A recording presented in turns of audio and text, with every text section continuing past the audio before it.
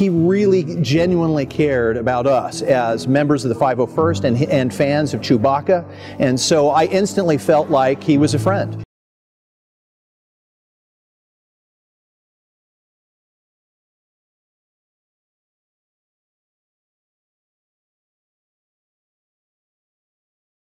Talked to my kids for probably 35-40 minutes, just told them stories about making Star Wars and Empire and rolling in the snow so Chewie looked like he had snow on him and things like that. And my kids still remember that, and they're teenagers now and they still talk about it.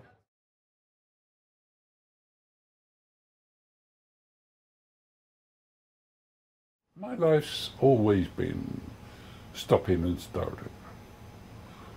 When you start, when we started the movies, that was a start.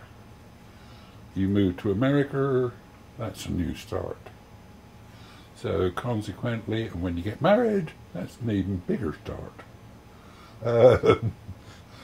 So I suppose I am fortunate that I can adapt to a lot of things that start, carries on, and it just develops itself.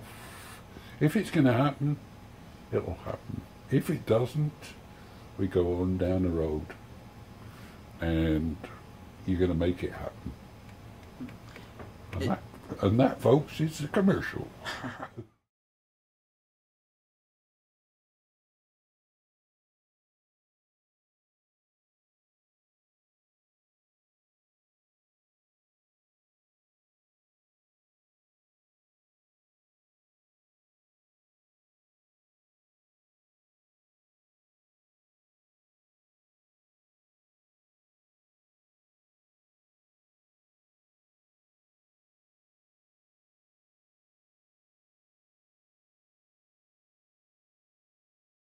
Chewie here tells me you're looking for passage to the Alderaan system.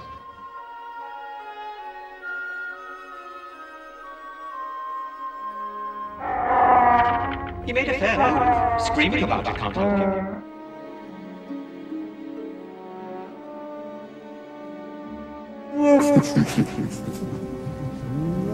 Laugh it up, fuzzball.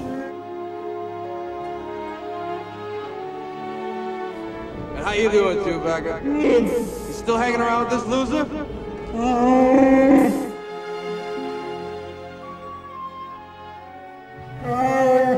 Chewie, is that you? Chewie!